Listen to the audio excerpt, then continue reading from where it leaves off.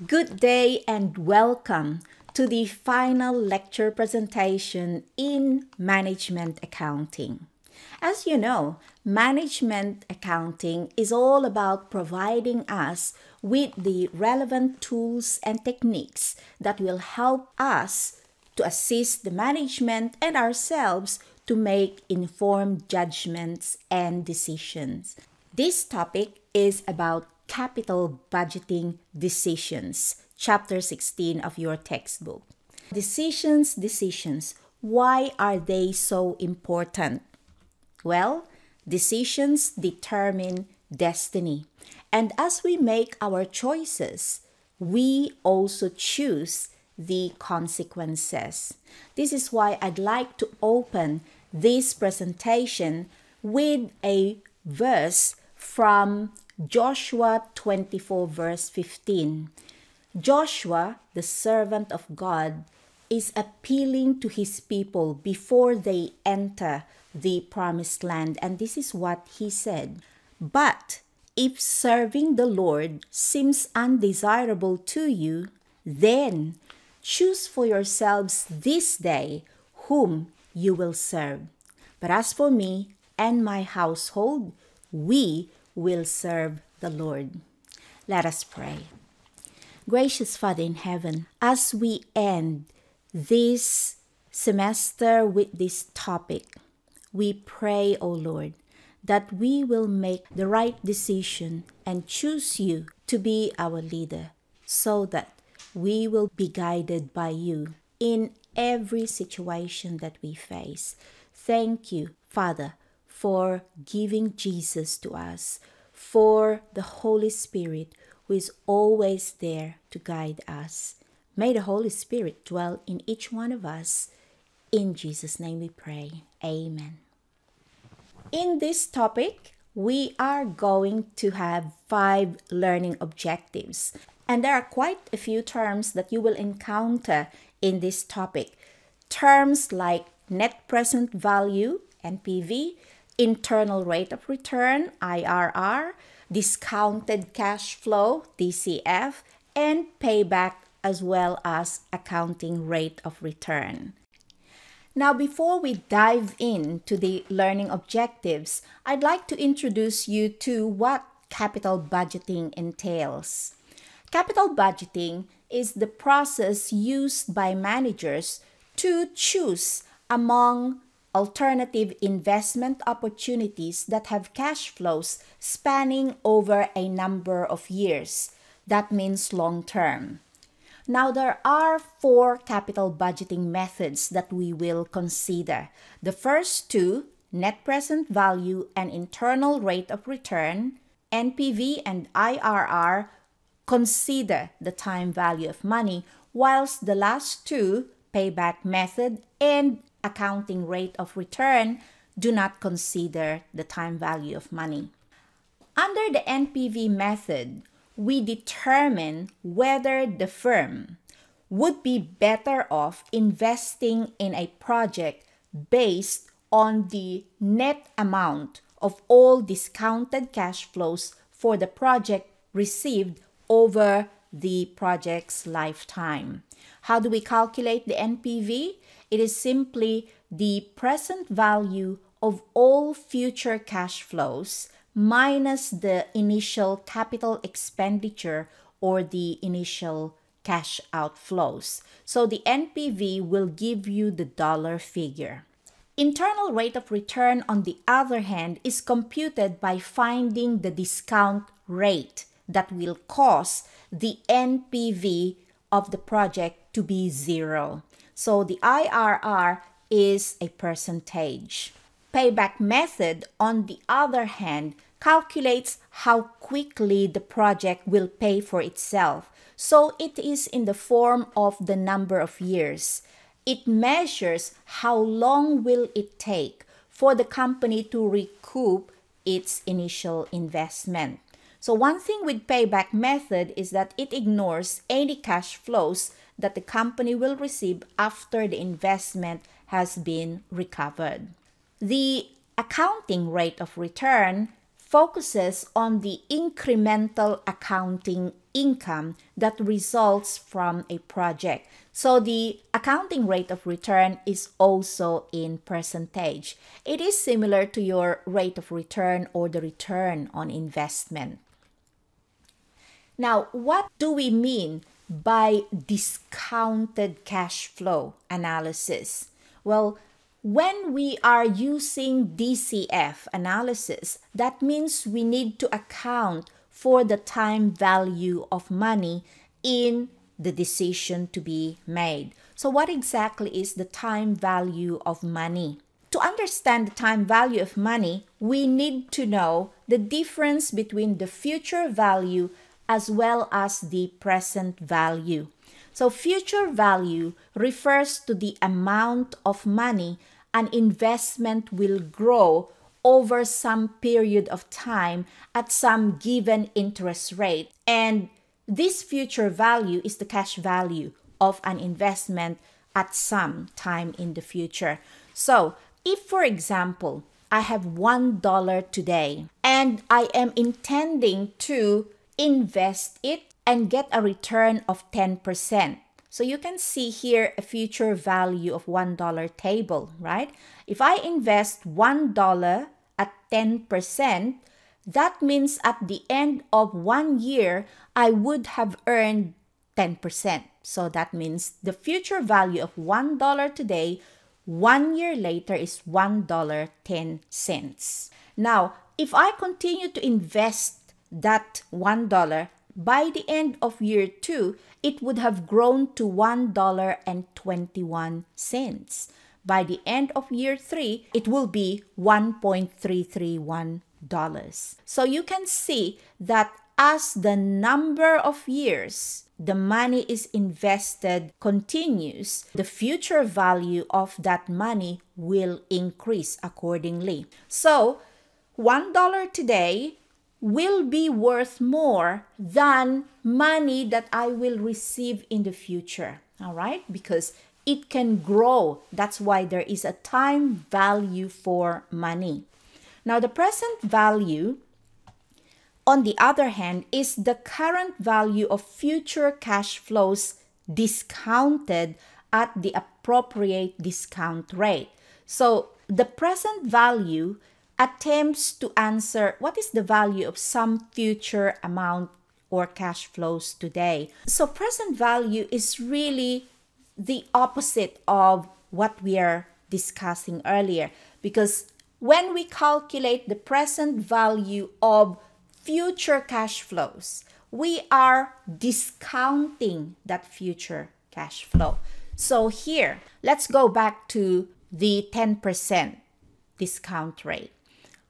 If I was promised to receive $1.10 at the end of the year, and I would like to know what is the present value of that $1.10, because it's a future cash flow, right? I would like to know the value of that future cash flow today. So what I'm going to do is to discount that future value. And so $1.10 at the end of the year at 10% interest rate will have a present value of how much? It should be $1. And we can actually refer to another table, present value of $1. So notice that we are going to use the discount rate to calculate the present value of some future amount of cash flows. All right. Which one do you think has a bigger value? Is it the future cash flows or money that you already have now?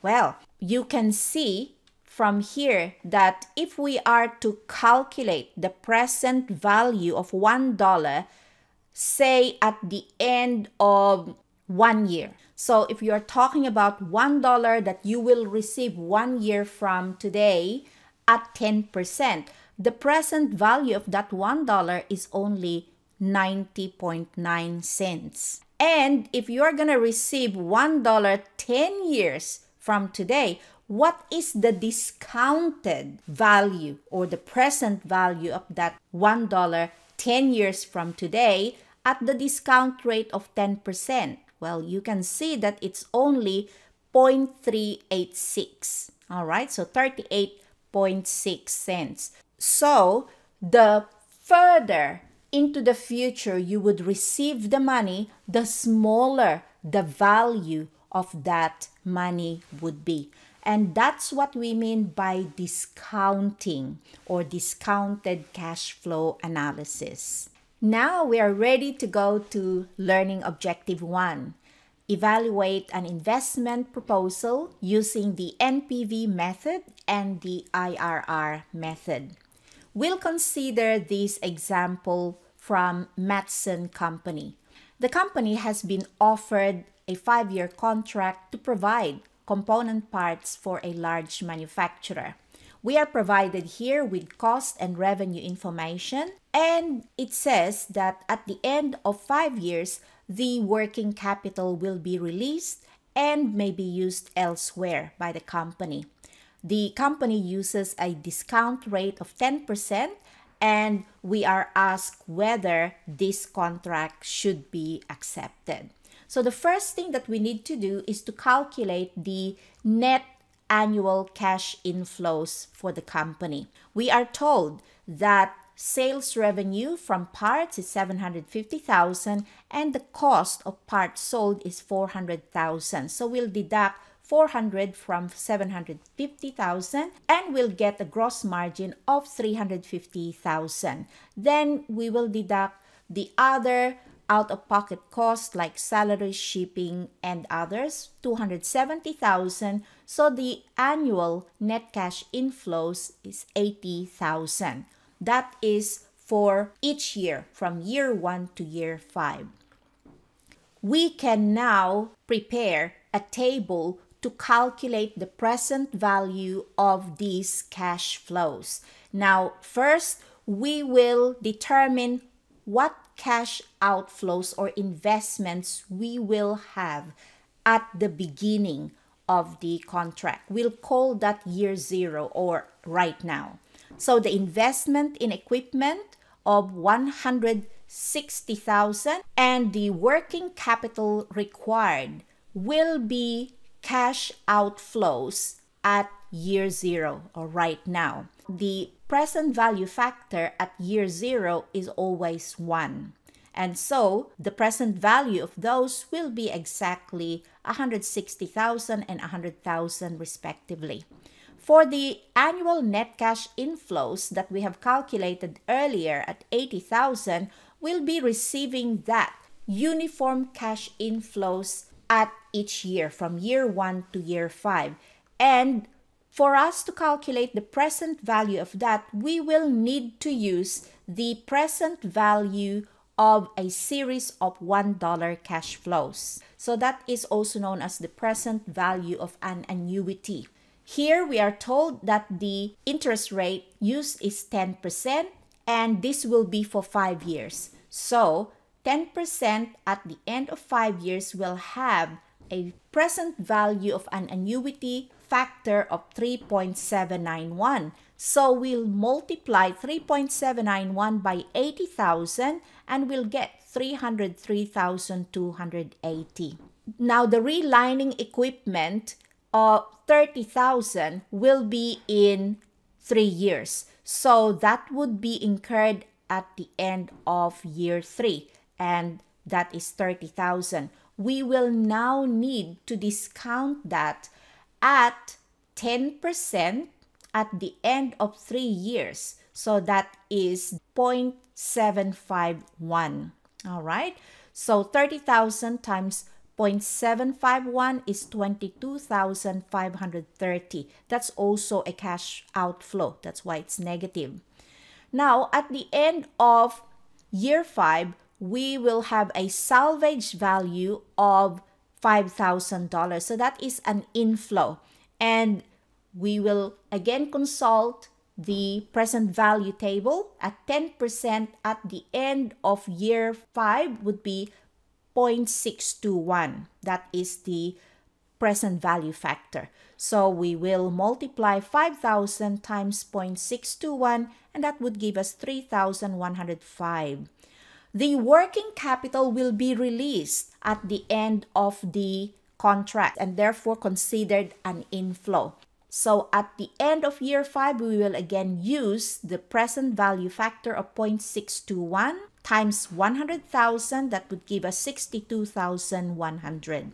So when we total up all the present value of inflows and deduct the present value of cash outflows, we get the net present value of $85,955. So what will be our recommendation? Well, the company should accept the contract because the present value of the cash inflows exceeds the present value of the cash outflows by $85,955. So the project has a positive NPV and therefore acceptable. Whenever the NPV is negative, then we will reject the project. Let's now move to IRR. Now recall that IRR is that discount rate that will cause the net present value to be zero. So IRR is the true economic return earned by the asset over its life. Let us have a look at this example. Black company can purchase a new machine at a cost of $104,320. That will save the company $20,000 per year in cash operating costs. The machine has a 10-year life. Notice here that future cash flows are the same every year in this example. So we can calculate the IRR as follows. We'll divide the investment required by the net annual cash flows, and that would give us the PV factor, the present value factor. So 104,320 is the investment required, and the annual cash flow is 20,000. That's the savings. So that would give us 5.216. Now that is not the IRR.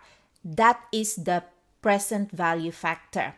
So what we need to do is to look at the table and scan the 10-period row because it is for 10-year period, right? And then we will look accordingly and see that we are able to find the present value factor of 5.216. Then we will look up what is that rate pertaining to that PV factor. And we can see that it is 14% here. All right, now let us check whether 14% is really the rate that will give us the zero NPV.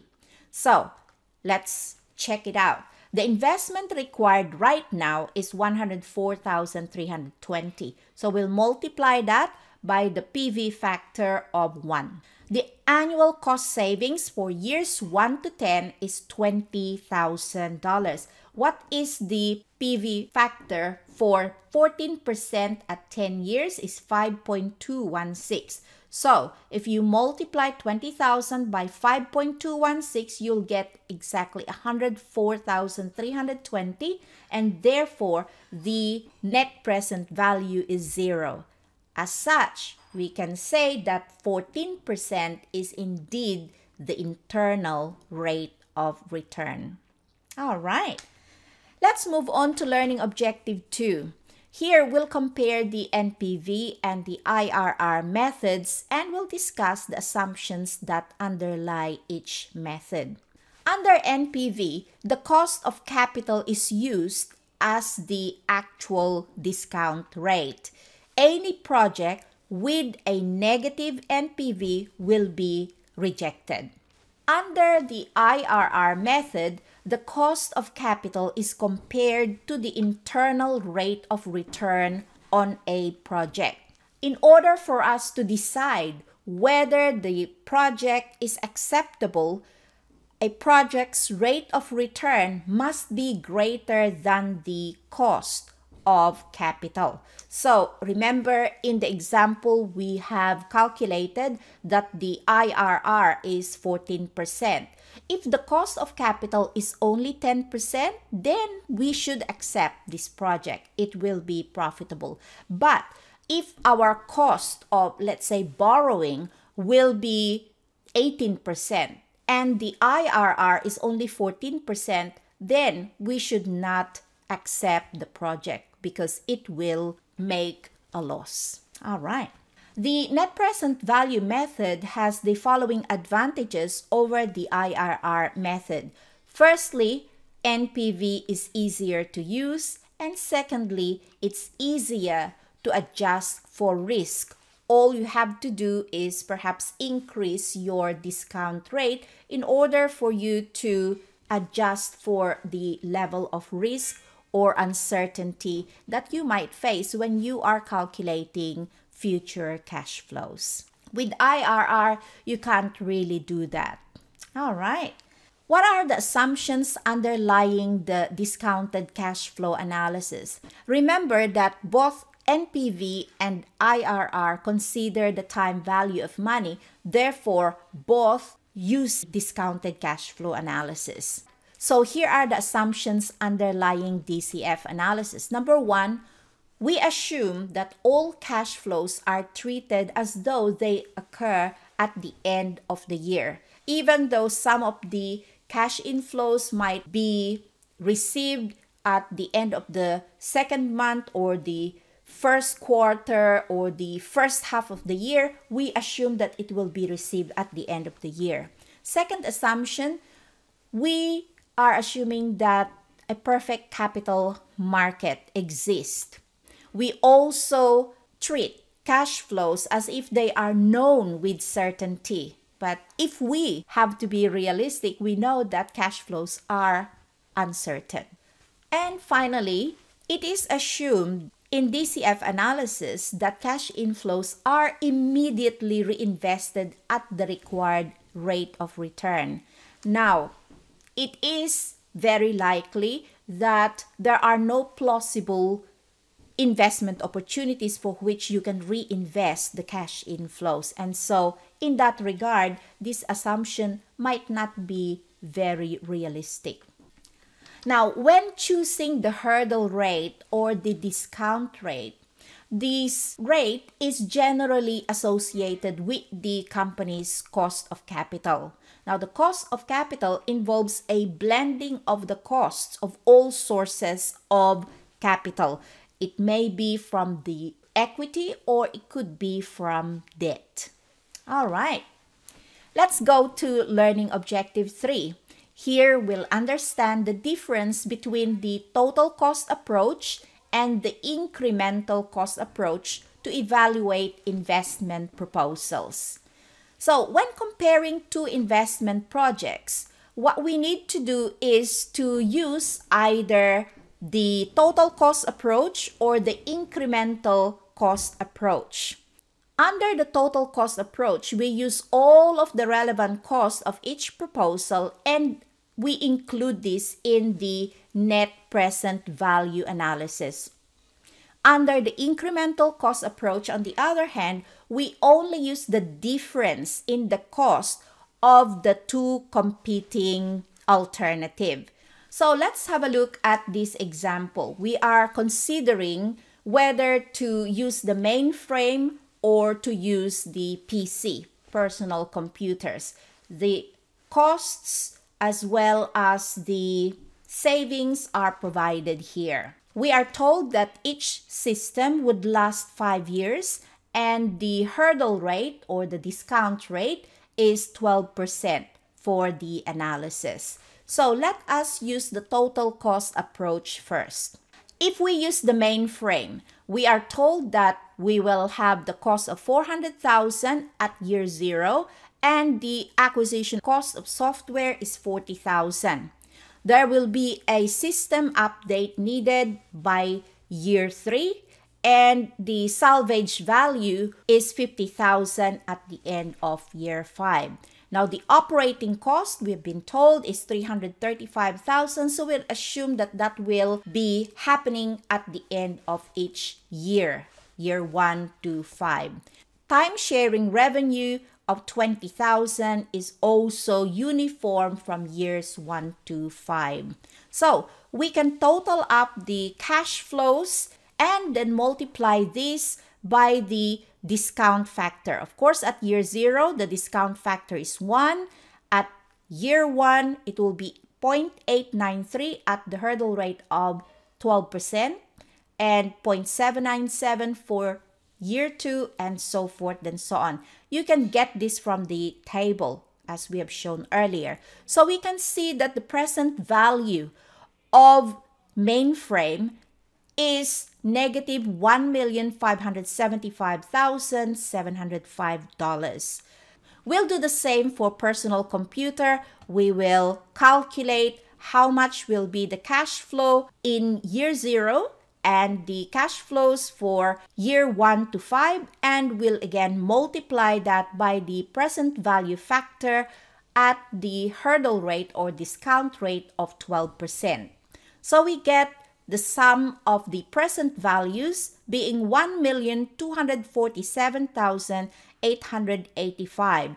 So if we purchase the mainframe system, the net cost will be 1,575,705. And if we purchase the personal computer system, it will be 1,247,885. And therefore, the net present value of the cost is 327,820. So, what should the company choose in this sense? Well, they should purchase the personal computer system because they can save $327,820. Now, let's consider the incremental costing approach. Here, we will use just the difference between mainframe and PC. So, in year 1, the acquisition cost for the mainframe is 400,000, whereas for PC is 300,000. So, the difference is 100,000. For the cost of software, it's 40,000 for mainframe and 75,000 for PC. So we have a difference of 35,000.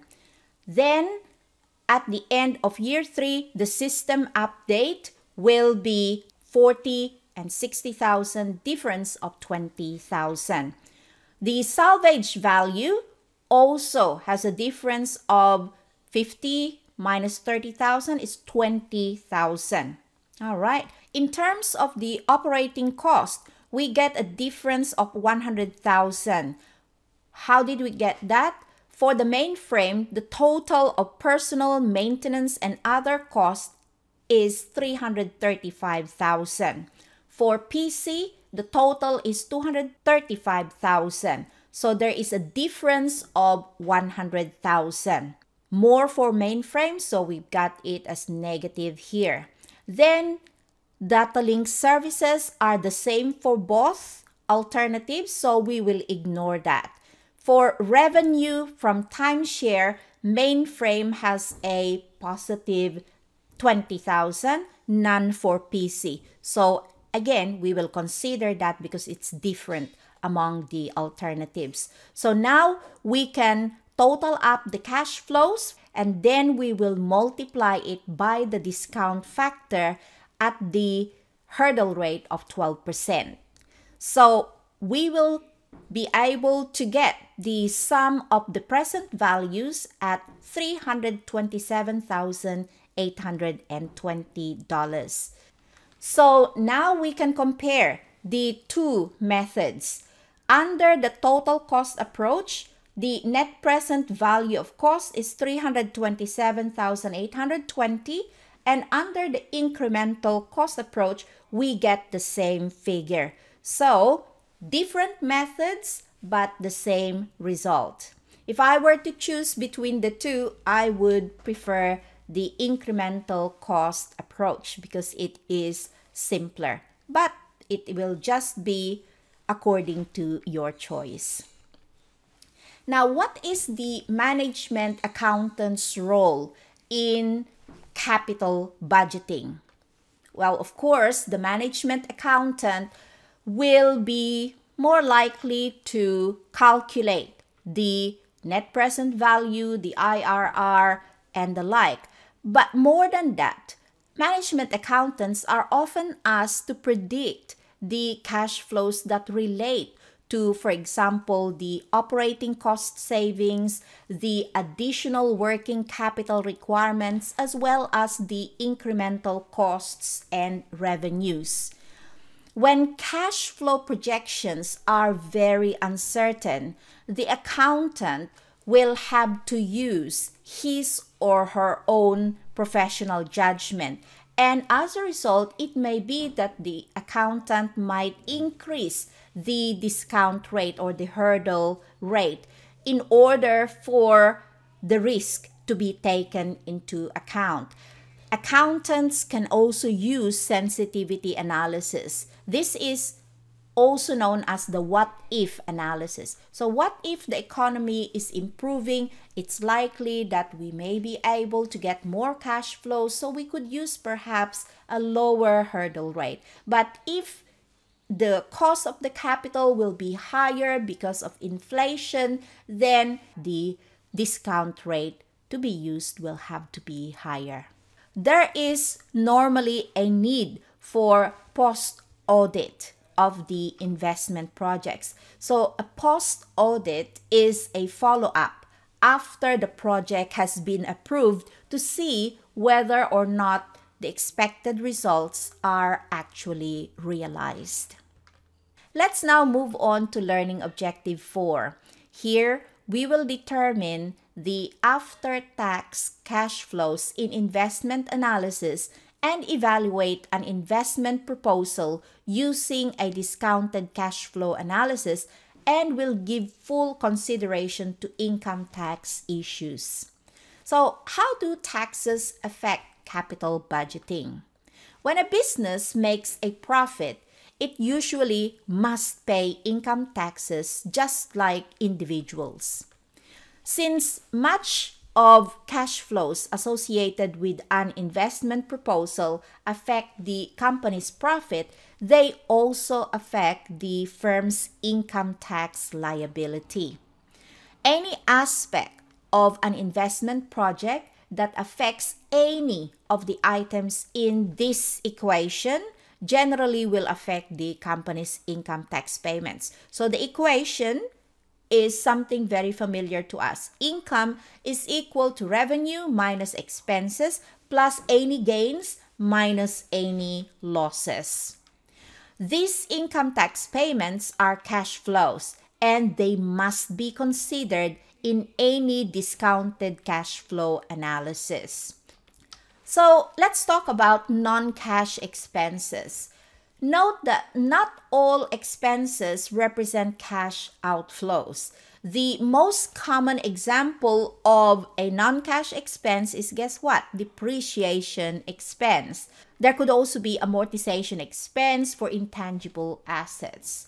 Now, the annual depreciation expense provides a reduction in income tax expense equal to the firm's tax rate times the depreciation deduction. So this is called a depreciation tax shield.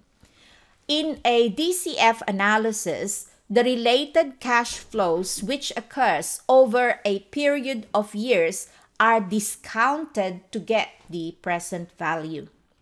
So here is an example. Let's consider High Country Department Stores, which operates 2 department stores in the city of Mountain View. The firm has a large downtown store and a smaller branch store in the suburbs. The company is quite profitable, and management is considering several capital projects that will enhance the firm's future profit potential. So suppose High Country's management is considering the purchase of an additional delivery truck. High Country will then consider the after-tax cash flows from the incremental sales revenue and expenses in order to assist in their decision making. So let's say the incremental sales revenue net of the cost of goods sold, which will be cash inflow, is $50,000. The incremental tax, which is a cash outflow, will be 50,000 times the tax rate. So the tax rate, let's say, is given at 30%. So that means the incremental income tax would be negative 15,000. That's a cash outflow. Therefore, the after-tax cash flow, which is the net inflow after taxes, will be $35,000. Now, there is a quicker method of computing the after-tax cash inflow from incremental sales. All you have to do is to multiply 50,000 times 1 minus the tax rate. So 1 minus 0.3 is 0.7. So 0.7 times 50,000 is $35,000. That's the after-tax cash inflow. If we're calculating the after-tax cash outflow, let's say the incremental expense, which is the cash outflow, is 30,000. Now, if we calculate 30,000 times the tax rate, that would be 9,000. So our after-tax cash outflow will be reduced from 30,000 to 21,000. So the quicker method to calculate this after-tax cash flow is to multiply again the 30,000 by 1 minus the tax rate. So that would be 30,000 times 0.7 equals $21,000. All right, so now let us move to the final learning objective for this topic and for the semester. We'll evaluate capital investment projects using the payback method and the accounting rate of return. So remember, payback method calculates the number of years it takes for the company to recoup its investment. So when the cash inflows are uniform, the payback period will be easier to calculate. We could use this formula: initial investment divided by the annual after-tax cash inflow. So let's say a company can purchase a machine for $20,000 and they will have annual cash inflows of $4,000 for 7 years. To calculate the payback, we'll just divide $20,000 by 4,000, the annual cash inflow, and we'll get 5 years. So what are the advantages of the payback method? Well, for one thing, it provides a tool for roughly screening the investments. If you have a number of investments, you would choose, of course, the projects that will have the shorter payback, because the shorter the payback, the more you can reinvest those money quicker. Another advantage of payback method is that for some firms, it may be essential that an investment recover its initial cash outflows as quickly as possible. However, in terms of the disadvantages of payback method, well, we've already mentioned that it fails to consider the time value of money for one thing, and for another, it doesn't consider the project's cash flows beyond the payback period. All right, so now let us consider accounting rate of return method. You may recall that this method focuses on the incremental accounting income that results from a project. Now, in this method, accounting income is based on accrual accounting procedures. That's why we also call this accrual accounting rate of return. So what do we know about accrual accounting? Well, under accrual accounting, revenue is recognized during the period of sale, not necessarily when the cash is received. Also, expenses are recognized during the period they are incurred, not necessarily when they are paid in cash. So, the following formula is used to calculate the accrual accounting rate of return. AARR is equal to the average incremental revenues minus the average incremental expenses, including depreciation and taxes, divided by the initial investment. So here is an example. Meyer's company wants to install an espresso bar in its restaurant.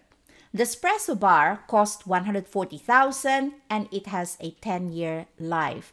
It will generate incremental revenues of $100,000 and incremental expenses of $80,000, including depreciation. So what is the accounting rate of return for this investment project? So we'll apply the formula. Accounting rate of return is equal to the average incremental revenues of $100,000 minus the average incremental expenses, including depreciation and taxes. So that is $80,000 divided by the initial investment of $140,000, and that gives us 14.3%. So if our cost of capital is 10%, then it is worth investing. But if our cost of capital is greater than 14.3%, then we should not invest in this espresso bar. All right, so let us now look at this illustrative example, which will require us to calculate the NPV, IRR, AARR, and the payback period. All the 4 capital budgeting techniques that we have learned. So we are told that Amaro Hospital is a not-for-profit entity that is not subject to income taxes. It is considering the purchase of new equipment costing $20,000 to achieve cash savings of $5,000 per year in operating costs. The estimated useful life is 10 years with no salvage value. We are told that the minimum expected return is 14%. So let us calculate the NPV of this investment. First, let us look at the present value factor at 14% for 10 years. So we can see that it is 5.216. So now we can calculate the net present value. First, the cost of the equipment, $20,000, will be incurred at year 0. Therefore, it will have a present value of $20,000 and it will be negative. All right. Then we'll add the cash savings of $5,000 per year. So in order for us to calculate the present value of this $5,000 annual cash inflow, we'll need to multiply that by the present value factor of an annuity, because this is uniform cash flow from years 1 to 10. At what rate? 14%, 10 years. So we will multiply that with the present value factor of annuity of 5.216, and we will get 26,080. Then now we can calculate the net present value as the difference between 26,080 and 20,000. So we have a positive NPV of 6,080, which means that this equipment investment proposal is acceptable. Let's go to requirement letter B. What is the IRR?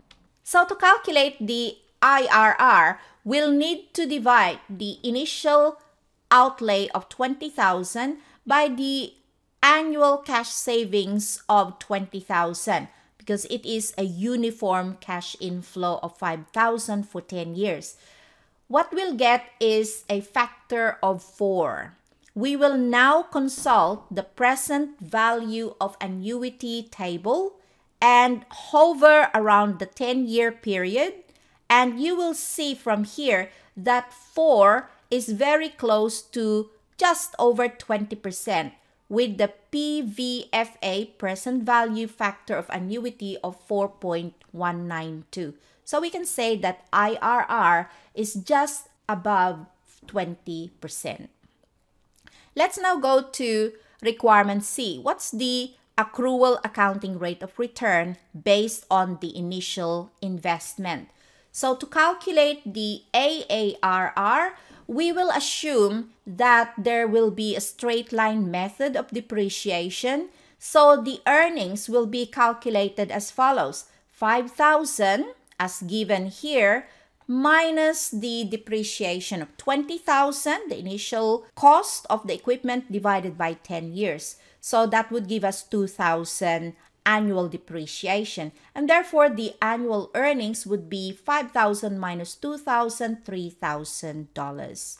Then we can calculate the AARR simply as the return every year of 3,000 divided by the investment of 20,000, and that would give us 15% accounting rate of return. Finally, what is the payback period? So to calculate the payback period, again, we have uniform cash savings. So we'll just divide the initial investment of 20,000 by the cash inflow every year of 5,000, and we'll see that we have a payback of 4 years. So it would take 4 years before the hospital can get back its investment. Well, that is it for this lecture. I would like to end with this quote from Ellen G. White. She said, "We have nothing to fear for the future, except as we shall forget the way the Lord has led us and His teaching in our past history." Isn't that amazing? We have nothing to fear for the future except we forget how God has led us. I would also like to share this final appeal by the Apostle Paul to the Philippians, which is so applicable to us. He said, "Finally, brothers and sisters, whatever is true, whatever is noble, whatever is right, whatever is pure, whatever is lovely, whatever is admirable, if anything is excellent or praiseworthy, think about such things." We should fill our minds with all these positive ways of thinking. And in verse 9, it says, "Whatever you have learned or received or heard, put it into practice, and the God of peace will be with you." Let us pray. Our gracious Father in heaven, we are so grateful that you are a God of love. We have come to the final topic for this course, and we are so grateful, O Lord, that we have learned quite a lot. But more importantly, I pray that each one of us would have learned how to trust in you fully and to let you be the guide in our lives, to put you in the driving seat of our lives, so that everything and every choice that we make will be in accordance to your will. May the Holy Spirit dwell among each one of us. In Jesus' name we pray. Amen. All right, this is it for the final topic, but please don't forget to do your post-lecture required activities, and I will see you in class shortly. Bye-bye for now. God bless.